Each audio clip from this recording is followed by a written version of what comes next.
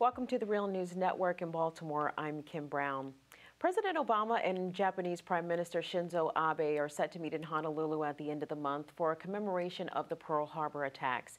Abe will be the first Japanese leader to visit Honolulu since then. But in official U.S. mythology, the Pearl Harbor attacks would prompt the U.S. to enter World War II and assume the role of global superpower, bringing democracy and free markets to nations around the globe. But this story excludes the history of mass labor discontent during the war years, as well as the ensuing Cold War that saw a lot of U.S.-backed regime change and a dangerous nuclear arms race with the Soviets. And here to help us unpack the mythology around Pearl Harbor on its 75th anniversary is Peter Kuznick. Peter is the professor of history and the director of the Nuclear Studies Institute at American University. He also co-wrote with Oliver Stone The Untold History of the United States. Peter, thank you so much for joining us. Sure, Kim. Glad to be here. So, Peter, start off with the story of the bombing of Pearl Harbor. Why did Japan attack the U.S. naval base on the then U.S. colony on December 7th of 1941? Well, the first thing people need to realize is that Japan did not only attack Pearl Harbor, this was part of a much broader assault. It also included, in fact, more than an hour before Pearl Harbor was attacked, Japan attacked the British colony of Malaya. And then after Pearl Harbor, they also attacked the British colony of Hong Kong. They attacked the American bases in Wake Island, in Midway, and especially in the Philippines. This was part of a much broader assault by the Japanese. Now, to understand the history, to put this in some context, you have to go back to at least 1931, when the Japanese invaded Manchuria. But the Japanese had their eyes on China. They saw Chinese resources. One context to put the Pacific War into is as a battle between competing imperialisms and competing colonialisms. So you've got the British colonies in Burma, Malaya, Hong Kong. You've got the American colonies in the Philippines and other American holdings in the Pacific. You've got the Dutch East Indies. You've got the French in Indochina. And the Japanese eyed those jealously and wanted to get a piece of the action themselves. In 1937, they began a full-scale war with China. Now, Japan is a resource-poor island, or a series of islands, and they were getting most of what they needed in terms of oil, metal, and other resources in trade with the United States. But their policy in China put them in direct confrontation with American interests, because the more the Japanese took in China, the more they cut off American and other Western economic access to the markets and the resources in China. The United States and its allies had imposed an open-door policy in China early in the 20th century. And you have to remember that going back to the 19th century, American businessmen always had this fantasy about the great China market that they were someday going to exploit. That fantasy still exists now. So they wanted the markets, they wanted the resources, but the Japanese were cutting it off. So the United States gradually responded to Japanese economic encroachment in China with tightening sanctions and embargoes against Japan.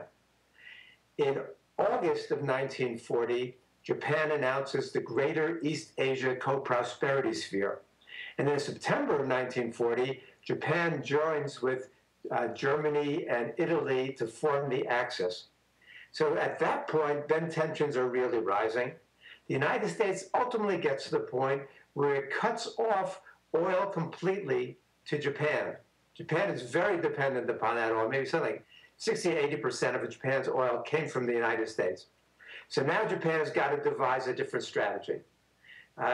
Also, in 1940, Japan had taken the French colonies in Indochina through an agreement with the Vichy government in France. So now they've got Indochina. They've announced the Greater East Asia Co-Prosperity Sphere. The war in China is heating up. They join the Axis, But in order to get the oil that they need, their other alternative is the Dutch East Indies, or Indonesia, as we now call it. So, now what stood between the Japanese and the Dutch East Indies? Pearl Harbor. So as long as the American fleet was intact at Pearl Harbor, and the American fleet had been moved from San Diego to Pearl Harbor the previous year, had been headquartered in Pearl Harbor. So as long as the American fleet was there, it posed a threat to Japanese intentions of getting the oil and transporting the oil from the Dutch East Indies or Indonesia to Japan and to China.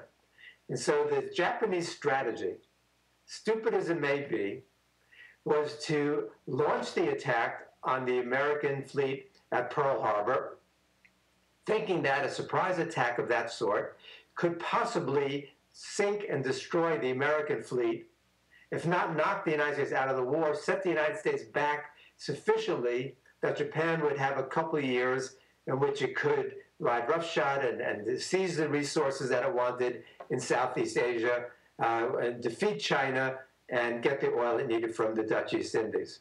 That was the idea. It was a foolhardy idea, and it proved to be suicidal. Well, Peter, there's a claim that's often dismissed as conspiracy theory that President Franklin Roosevelt did know that an attack was coming, but let it happen in order to create a fervor among the public to go to war. So what does the historical evidence show for that? Well, unfortunately to some, the historical evidence does not bear that out. What we do know, the Americans had broken the Japanese diplomatic codes in August of 1940. So we were intercepting their cables. We had a lot of good intelligence. And what we did know was that the Japanese were planning military action about when they did. The assumption was that would either be the British colonies in Malaya or the Dutch East Indies, possibly the US colony in Manila. Very few people gave credence to the thought that it might be Pearl Harbor. And that was for a few reasons. One of it was simply racism. There was a fascinating exchange between a lawyer, Edward Morgan, and Navy commander, Admiral Husband Kimmel, who was in charge of the naval operations at Pearl Harbor. And this was during the investigation. You know, there were multiple investigations of this in subsequent years. And during that exchange, the lawyer over lunch says to Kimmel, Admiral Kimmel, he says, all right, and Kimmel responds, all right, Morgan, I'll give you your answer. I never thought those little yellow sons of bitches could pull off such an attack so far from Japan. So one of the reasons why they downplayed Pearl Harbor was they didn't think the Japanese, those little yellow sons of bitches, as these racists call them, could actually pull off such an attack. That was one thing, but it was a bold and kind of ambitious move on the part of Admiral Yamamoto. Yamamoto had done the planning on this. He himself did not think it was a good idea. The previous government, under Prince Kanoe as prime minister, rejected the idea of an attack on Pearl Harbor. But Yamamoto and the new government that replaced him under Tojo went ahead with this plan. The emperor signed off on it. And Samuel Eliot Morison, the naval historian from Harvard, called the attack at Pearl Harbor an act of strategic imbecility. The Americans didn't think the Japanese were going to do this. But the thing that's interesting to me, and one of the things that undercuts the conspiracy theorists on this, clearly Roosevelt knew the war was coming. He said that the attack was coming. He thought it might come even earlier than Pearl Harbor, according to Secretary of War Henry Stimson's diaries. The Americans, the War Department had actually warned General MacArthur in the Philippines that an attack was likely. They had warned the commanders at Pearl Harbor that an attack there was possible. So the question is, why was everybody caught so off guard? Now, that's an interesting question. It was ultimately a colossal failure of intelligence. But even without the attack on Pearl Harbor, Oliver Stone and I just wrote a piece that'll be out tomorrow. Even without the attack at Pearl Harbor, the rest of the Japanese attack at Manila, especially at Wake Island, at Midway. That would have been sufficient to bring the United States into the war, even if they had not attacked us at Pearl Harbor. But the attack of Pearl Harbor made it that much more emotional, that much more startling and shocking to Americans, who felt this sudden sense of vulnerability, as well as this colossal intelligence failure. It was a great, and so it did what the Japanese wanted to a certain extent. It knocked out part of the Pacific Fleet. Fortunately for the United States, 3 aircraft carriers were not in Pearl Harbor at the time, though one was supposed to have been back by that point, but they were out of Pearl Harbor. So some of the American fleet was knocked out, put out of commission, but much of it could be refurbished. And the United States was actually able to defeat Yamamoto's Navy in the Battle of Midway only 6 months after they thought they had knocked out American fleet at Pearl Harbor. So we know that part of the dominant narrative around Pearl Harbor is that it inspired the greatest generation to enter the Second World War to fight against tyranny and totalitarianism. But it's not often remembered that there was a mass discontent at home during the World Wars that would launch the largest wave of strikes in the country's history. So how did the Pearl Harbor attack how was it used by the U.S. elite against labor unions and labor unrest?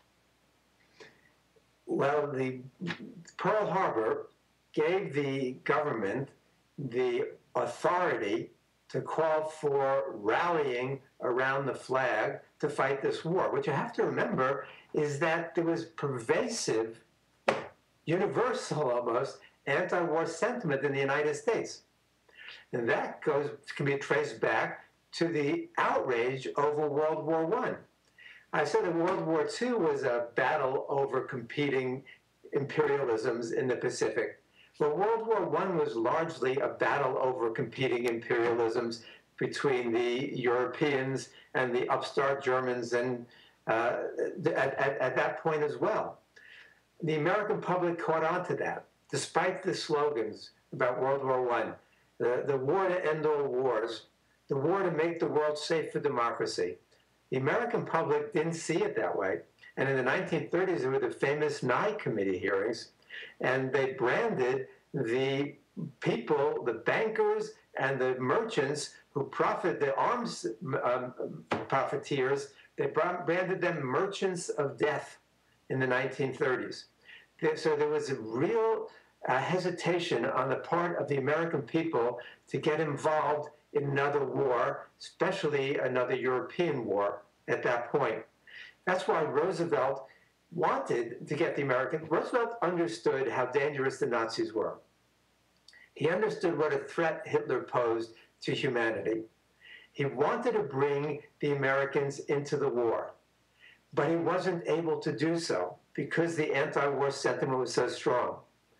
The Americans were planning to come into the war. As early as early 1941, American and British officers met to plan what would happen after the United States got into the war, how we would first defeat Germany and then we defeat Japan. The Americans were providing the British supplies and intelligence that brought them into direct confrontation with Germany's U-boats. In September of 1941, Roosevelt gave an order that the Americans should shoot on sight any German or Italian ships that were in American waters. It was back in August of 1941 that Roosevelt met with Churchill in Newfoundland when they issued the Atlantic Charter. And Churchill implored the United States to come into the war immediately. What Roosevelt said that was very revealing. Churchill reported back to the British cabinet. He said, Roosevelt said that we will wage war, but we won't declare it, and that we're going to increasingly be provocative toward the Germans so that the Germans will attack us. Roosevelt was waiting for an attack on the United States to bring the Americans into the war. He got what he wanted on December 7th at Pearl Harbor. The next day, he makes his famous speech. He said, a date which will live in infamy, and the Americans declare war on Japan. But that only gave us part of what we were looking for. Fortunately for Roosevelt and the United States and the world ultimately, Germany and Italy declared war on the United States on December 11th, 3 days later. That gave us the two-front war that we actually wanted. But in the process of rallying the American public behind the war, there was this patriotic attempt to sacrifice on the part of American workers to give up strikes and to accept a wage freeze. Well, increasingly, the American economy was booming during the war, and American workers wanted to get their fair share of those war profits and the economic expansion. And so, as you were saying, there was a vast wave of strikes after the war, and during the war, and certainly after the war. So the attack itself on Pearl Harbor has become sort of a reference point for a kind of cathartic experience that could push the U.S. population to accept the necessity of a war. And we've seen it cited this way in an infamous document by the neoconservative think tank known as the Project for a New American Century. But with the figures surrounding President-elect Donald Trump, who seem very much like they want to pursue an aggressive foreign policy towards Iran, do you think we have to fear another Pearl Harbor?